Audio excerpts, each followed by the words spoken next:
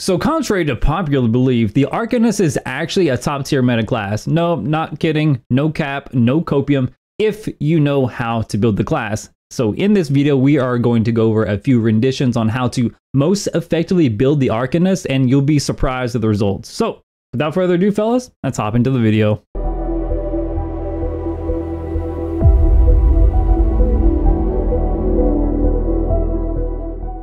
Hey, welcome back guys to my humble abode here in Cold Harbor. Now this is going to be a little bit of a longer video because I want to take time to not only explain some of the builds I've been cooking up on the PTS and also playtesting them. I also want to kind of talk about the pros and cons of the class and why everyone thinks this is just a bad class.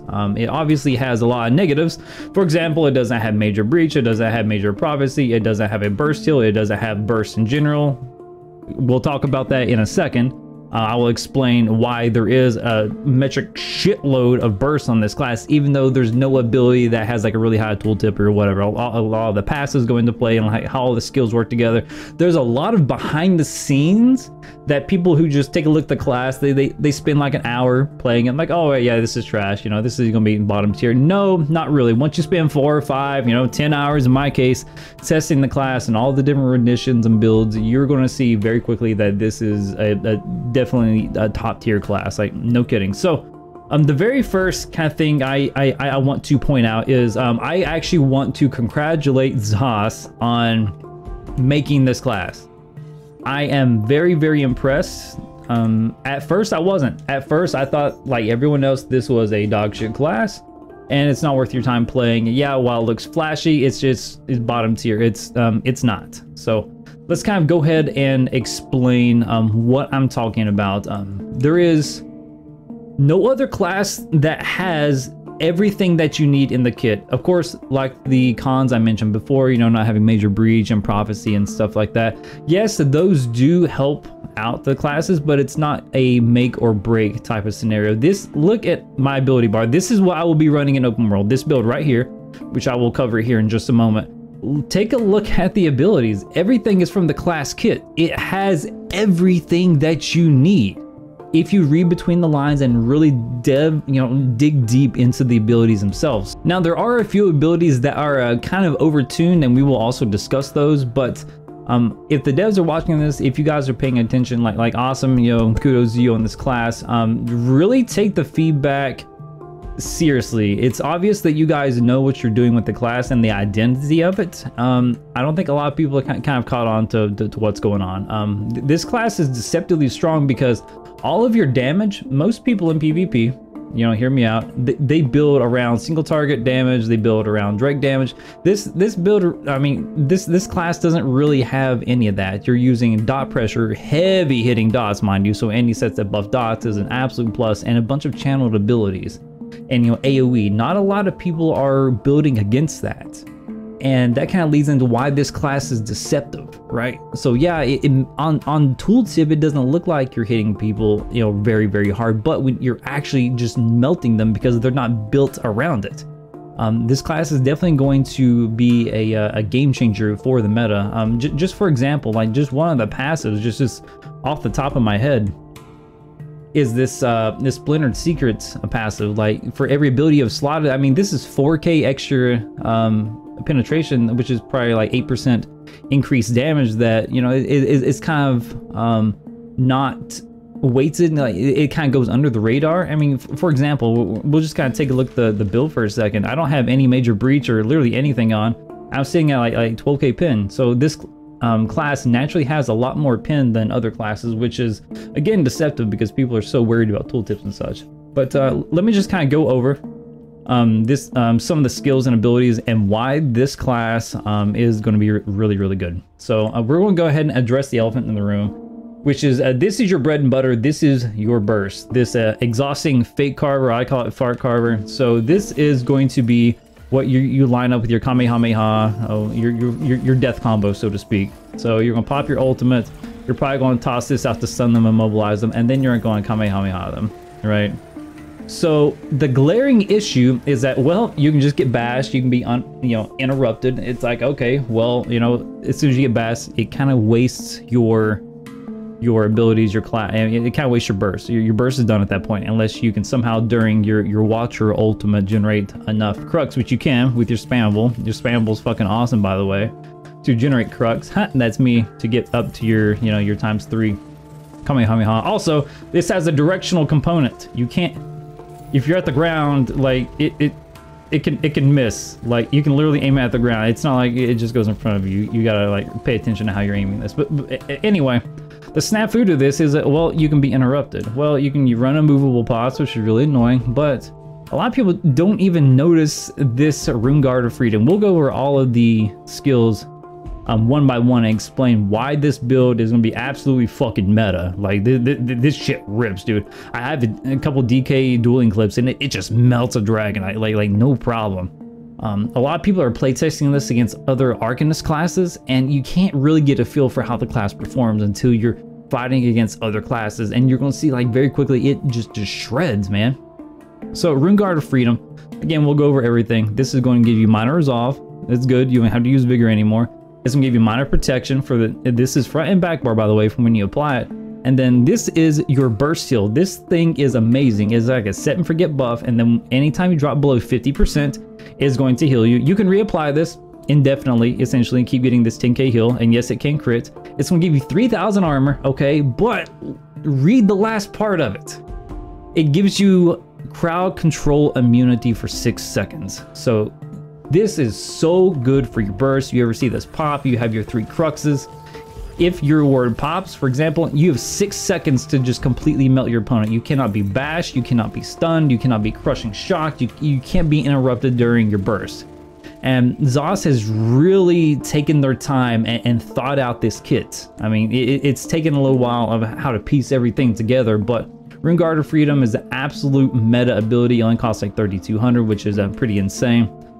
You're exhausting Fake Harbor. You have to use this. So essentially, when you get ×3 or ×3 Crux, it does like 100% extra damage. Again, this is AoE and dot damage, which people are not building against. And this is, you know, it goes through, it pierces everyone. So this is a huge AoE. You're just able to melt multiple targets down, not just one. Okay, not just one. And it slows them. So the slow is very good because you need to keep up your Watcher. I will say the Watcher might need a little bit of a buff, maybe like a 10 to 15% increased buff when it follows your target. So a really good habit. Your ultimate's also very tricky to use. There's, after a lot of playtesting, there's kind of like a formula that you want to consistently land this. So we'll just kind of go over the rest of the abilities, you know, just for a second, then we'll kind of cover the sets. Again, apologies for being a long video, but I feel that all of this information needs to be said and explained thoroughly so you guys can like really understand why this is a good class. So Rune of Uncanny Adoration. So this is the morph you want to use because the charm is unblockable, undodgeable. If you use the other morph, it can be blocked. So you can definitely use this as a stun. It's got a huge range on it. It has a 1 second delay, so that means you can line up your burst around it. It also applies minor vulnerability, increases your damage by 5%, and it's awesome. I do have Camouflage Hunter. This is the only non-class ability I have on this because quite frankly, you don't need it. And this is just to give you Major Prophecy. And Major Savagery, increasing your crit chance, and it can also give you your Minor Berserk when you're hitting flanking enemies. And because all your stuff is AoE, you're going to be quote-unquote flanking enemies quite a lot, so you get Minor Berserk as well. So Escalating Rune Blades, this is really really strong. This ability by itself, this is a decent spammable. This can also like triple proc sets like a Blight to get 3 stacks really quickly. It does do a decent amount of damage, and then for every Crux you have active on you, this damage actually goes up pretty high. If you can see here on the tooltip, I don't have anything spec'd into single target damage whatsoever. All of my champion points and everything is into AoE as well as dot damage. So you can see the tooltip on this is pretty crazy. So you don't want to necessarily just spin your Crux willy-nilly. You really want to time it out. So you will be consuming your Cruxes. There is one skill defensively and then one skill offensively. I think that is the best way to do it. Otherwise, you're just going to be, you know, kind of wasting your Cruxes and kind of here and there. So this is really good spam. We'll keep this up. It's range. Yeah, it can be roll dodge, whatever. But I think this is quintessential on the build. If you're not going to use this as your main spammable, I think you kind of definitely need it because it will do a metric. I mean, it's just really good for generating Crux when you need it and not having to wait on passive abilities and other skill abilities to proc it. You can also use this, I don't know, Cephalacros Flail. I don't know what this is. I just call it Syphilis Flail. I mean, why not? Of all the abilities on the kids, I do believe this one does need a little bit of a buff on the execute damage, but essentially this ability, it will root your opponent. This is really, it's kind of like a Dragonite. So you have snares, you have roots, and you have an undodgeable, unblockable CC, which is like the formula for a decent class if you know how to play around it. So I'll kind of explain how you want to be using this in your burst rotation. So we'll go over all the back bar abilities here in just a moment. But if you want to play this class correctly, obviously you want to have your 3 Crux. What you want to do, you will just want to go ahead and toss out your ultimate. You want to slow them, immobilize them with whatever. As soon as they're immobilized or slowed, you're going to stun them, which is going to stun them 1 second later. And then after they break that CC, you're on Kamehameha them, which is also going to slow them the entire time you have it channeled on them. Up to, I think, 36% at 3 Cruxes. So you don't want to just like toss everything in all at once, right? You don't want to just, I'll go ahead and get my ultimate back here. You don't just want to immobilize, stun, you want to kind of time it out to make sure your ultimate has time to marinate on your opponent. So you grab your 3 Cruxes. Ideally, this is what I would do. I would cast the ultimate, cast another one, and then I would root them. Probably do another weave, then I would stun them, and then right after the stun, I would Kamehameha them. And that way you get during the tail end of your Watcher ultimate as well as your Kamehameha, whatever. You got to do a little bit quicker than what I did, obviously, because you saw that period at which the Watcher and the Kamehameha kind of like fell off. So you definitely got to do a little bit quicker than I did. But you want to not stack your slows and your roots and your stun. You want to kind of piece them out over time just to make sure that Watcher has enough time to keep up with whoever you're targeting. So that is kind of what this ultimate's all about. You definitely want this one that chases them. You don't want to use the other one unless it's PvE. But yeah, this the front bar is great. It does a lot of damage. It's very deceptive. Now back bar, now this is where it gets pretty nutty. You have 2 abilities that are just I think they kind of need nerfed a little bit. I don't want to talk too much about it because quite frankly I don't want them to be nerfed because they're awesome. So the first one is Reconstruct the Domain. This is going to give you minor courage, increasing your weapon spell damage. This is going to give you 15% increase resource regeneration, right? And it's also going to give you really good healing over time. It's a very stacked ability. It's AoE. It is a little pricey, but you do have to remain in your circle. There's no like lingering effects unless you take the morph of the lingering effects. So you kind of do need to kind of cut around in this, kind of like a Dragonite Cinderstorm with a bigger AoE. The buffs it provides, it's very stacked. You can flex this to something else, but this is really strong. So the next skill I want to talk about is the bread and butter of the entire class, which is Impervious Rune Ward. This is the most devastating ward ever. If you do not wish to die, you will not die, assuming you have Magicka. Let's go over this just for a second. Like the Rune Knights of old, you summon a shield that absorbs 23,000 damage for 1 second. Let's go ahead and stop there. 23,000 damage. That's essentially, like 11 to 12k ward just for a second. You're about to take a lot of burst. You don't want to like apply this, like a Sorcerer's Hardened Ward and just kind of let it marinate. You want to use this right before you're going to take a lot of burst. So not only does it give you essentially what will be like a 12k ward in Cyrodiil for the first second, but it also gives you an additional like 7,000 ward for the rest of the 5 seconds. So effectively this is like a 20,000 damage mitigation shield if you use it correctly. Not only is it a 20,000 damage mitigation shield, and it's even not that expensive, you can see here on the tooltip, but it is going to heal you per Crux that you have. This is going to be well over a 10k heal that can crit. Okay, this is amazing. This does everything that you need on the class. You don't have to sit there and channel a heal. You literally, when you're in a dire situation, you're gonna pop this. If you have 3 Crux, it's cool. That's why I have so many passives and so many skills that generate Crux, because the more Crux you can generate, the better offensively and defensively. So when you activate your Rune Ward, see that crit for like a 19k heal, right? And that is absolutely incredible. It's going to give you amazing damage mitigation. If you are not using this, you have to use it. Okay, it is crazy. And let me talk about one more thing before we kind of go into the rest of the abilities. A lot of the heals, this is how healing should be in the Elder Scrolls Online. There are a bunch of abilities that require you to actually aim your abilities. You know, this creates this, you know, for people in front of you. You have Cascading Fortune, for example. We'll just go ahead and toss this on, that you actually have to aim it in order to, you know, get a really good heal out of it. I think going forward, if ZOS continues down this path, this is how you want the healing to be. You want some sort of skill component, not this smart healing that just heals everyone up to full, you know, picks the lowest health target. You need to make healing a little bit more skillful in PvP. I really like the approach that they have taken.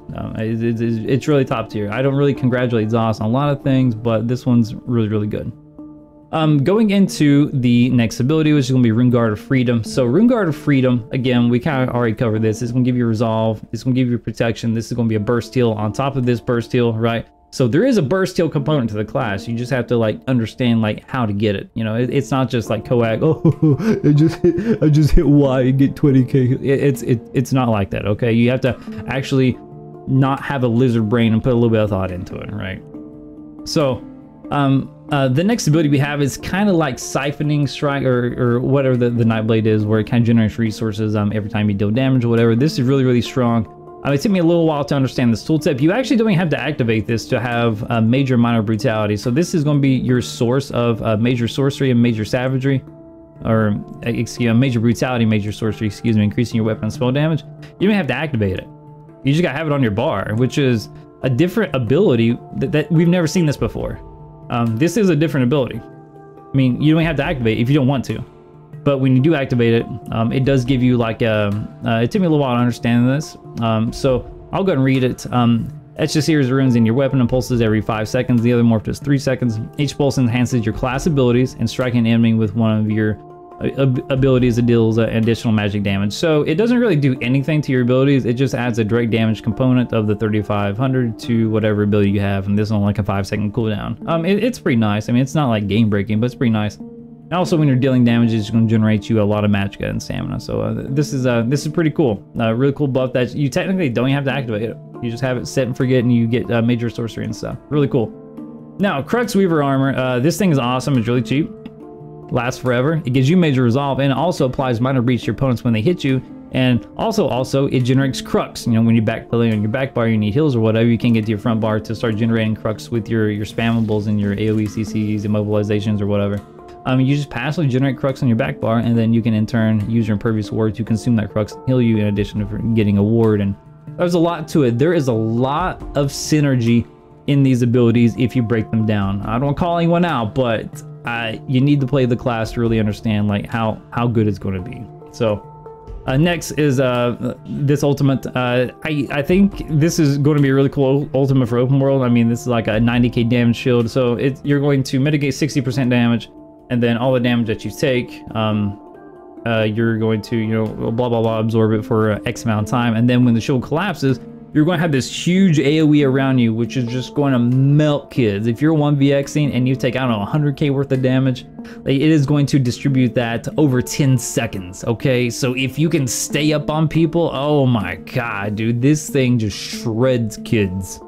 If you can take a lot of damage in open world. So this is very underrated. I did try a couple battlegrounds. I wasn't recording because, you know, of course I can't hit the record button when I'm trying to make content. But in battlegrounds, this absolutely slaps. It's such a good defensive ultimate, and it's really cool looking. So there's a lot more I could go into. I've already spent probably 15 minutes of video kind of going over the synergies between all of the abilities, and a lot of the passives I haven't really covered, but they are really strong. Some of which I'm kind of confused about, like Fated Fortune.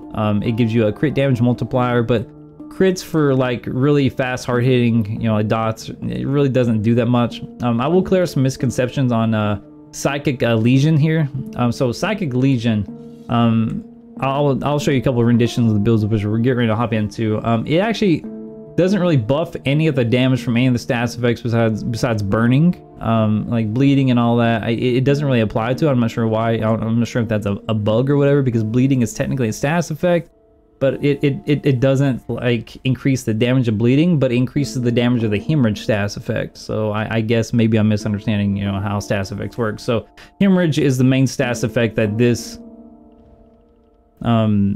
passive is going to increase, as well as the burning status effects. So if you're running sets like Zons, for example, Zons always applies the burning status effect like every single second. So Zons is going to be really good on this class as well if you're dueling, which is going to be in one of the sets we cover. So I don't think there's really anything else that I need to mention in these class passives really offhand. You know, it's just a very synergistic class. You do get minor evasion for free, which is nice. Which is going to reduce, you know, all your AoE damage, you know, by 10%, which is freaking awesome because, you know, this is the AoE, you know, damage over time class. Most of this is just, you know, synergistic stuff, nothing too crazy to talk about besides the erudition, which is going to give you a lot of recovery, which is pretty amazing.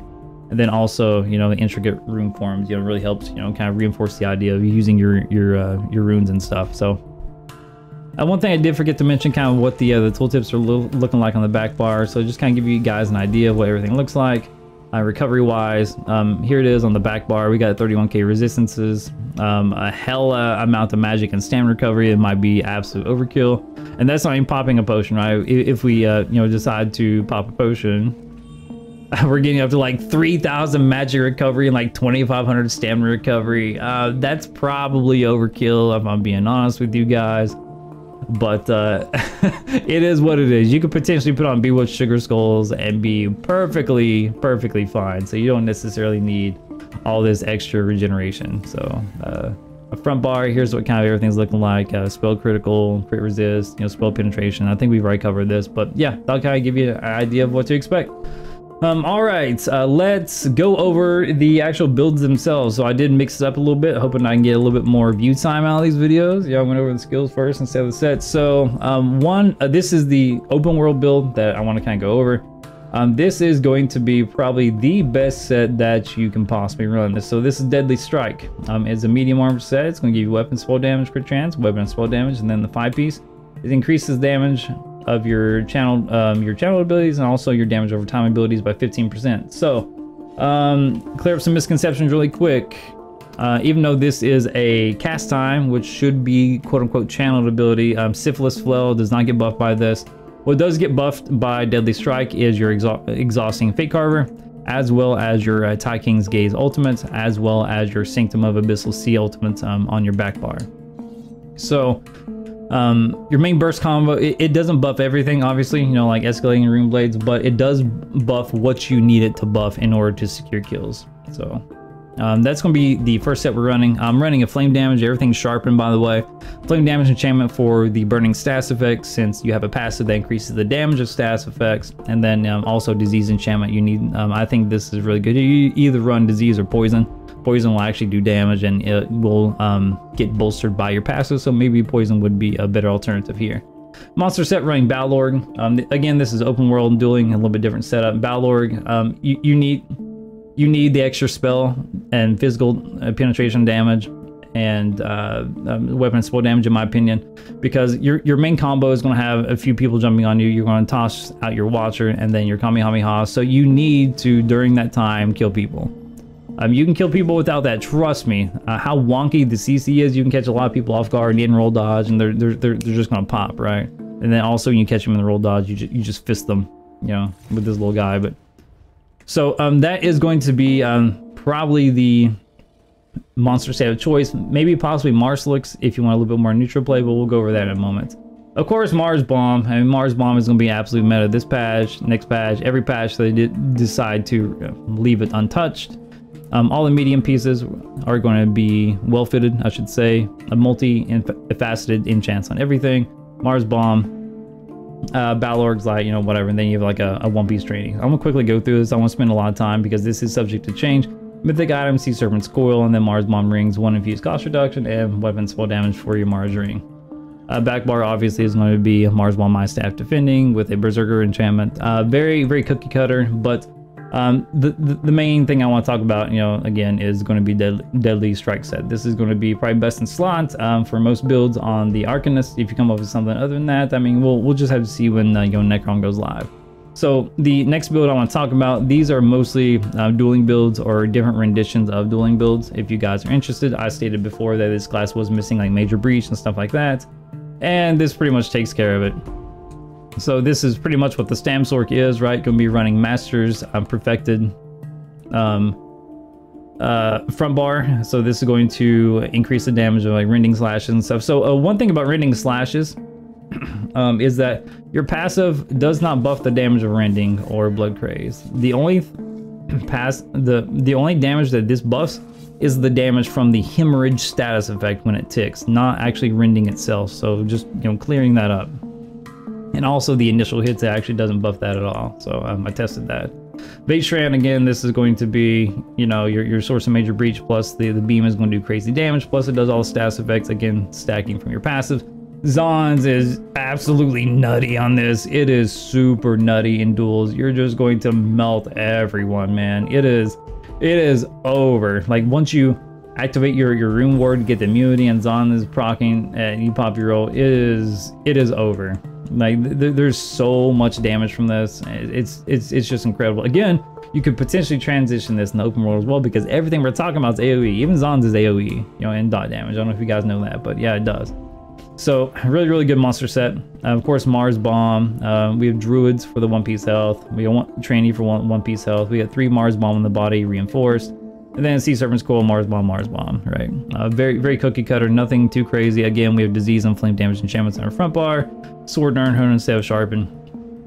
There is one other build I want to quickly go over if you don't want to go the Zon's route, you think it's too cheesy. You can go with the Marslix route as well. Really nothing has changed, except you're going to be running Marslix instead of Zons, which is also really strong, because yours will weave in like a medium attack before you go in for your burst, and you're going to have hellacious dot damage, and right, you guys get it. So it's probably like 20-25 minutes in a video now. I really hope it's not that long, but I mean, it is what it is. That's what she said. So let's go into some of the champion points that I have opted for. We'll go into the open world champion points, because this is what I want to kind of focus on. A Vampire Stage 3, obviously. I forgot to go over them. We're at kind of a Dark Elf. I'm just playing around with the Dark Elf. I think that's really good. You could run Khajiit, but I don't think so. Dark Elf is really strong. Running the the Smoked Bear Haunch, or you use Jewels and Misrule, you know, whatever. So let's go over the champion points I'm opting to use. What I would actually suggest, unless they fix it, is going to be Cleansing Revival. So Cleansing Revival is actually bugged, and you can proc this cleanse effect at any threshold, health threshold percentage. So this is essentially like a hit tracker's guide to Mars Bomb if you don't want to run it. So I would definitely slot this here if you can. I don't think they're going to fix it because not too many people have brought attention to it, but we'll kind of go over the rest of the CP. Fighting Warriors, again, for the AoE damage, Thaumaturge, which is quote-unquote dot damage. Most of our abilities are dot damage. You know, most people aren't building against dot damage, you know what I mean? So, and then we got Enduring Resolve, reduces damage taken by damage over time effects, and this is just for dueling. You could, probably in open world, you probably want Ironclad, something like that, or you could just not go defensive CP at all. You can go something like Wrathful Strikes just to really bolster your damage.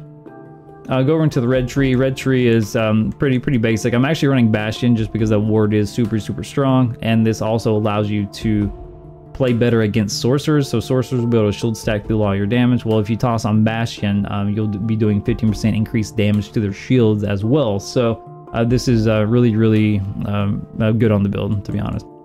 Pain's Refuge, Sustained by Suffering. Then Fortified, yeah, you can replace this with Survival Instincts. That's entirely up to you. Alright, so the TLDR, I'll just kind of go ahead and summarize everything. I think the Arcanist, if played correctly and in the right hands, will be a very top tier class going into the upcoming meta. Hopefully there's not a lot of too drastic of changes that the devs decide to make on its behalf and community feedback, because quite frankly, as someone who can kind of see between the lines and see how the meta is shifting, this class is fine. I don't think it's going to be like super revolutionary, super OP, but I do think this is such a good starting point for the PTS. It's going to be a very long PTS cycle, and who knows how they're going to change things. But as of right now, as it stands, if I was making a tier list, I would put the Arcanist in a A or an S tier. Probably S tier because the sheer amount of utility it can possibly offer in group play. I would put it in A tier. because solo potential, it does require you to understand the game, understand the class, and just be decent. A potato can't toss this class on, expect to have really good results in open world and solo. I mean, it's just not going to happen. So with all of that being said, that's been my assessment of the class. Let me know if you agree or disagree down in the comments. I'll look forward to all of the hot takes and all of the comments that is going to arise from this video. It'll be a really good discussion. Let me know what you guys think. If I missed anything that might be worth mentioning, also let me know down in the comments. And before I peace out, guys, a huge and glorious shout out to my patrons and also my community members and all of my my coaching disciples as of late. You guys are absolutely phenomenal. Like, we're gonna make PvP great again. We're gonna make it fun. Like, there's still a lot of exploits I need to get into and explain, and I don't know if I want to drop those videos yet or not, but that time will come when I decide to unveil, you know, kind of peel back the curtain, so to speak. So if you guys will be notified for all that, hit the bell notification icon. You guys know what to do. So yeah, I'm done talking. You guys have a good night. Peace.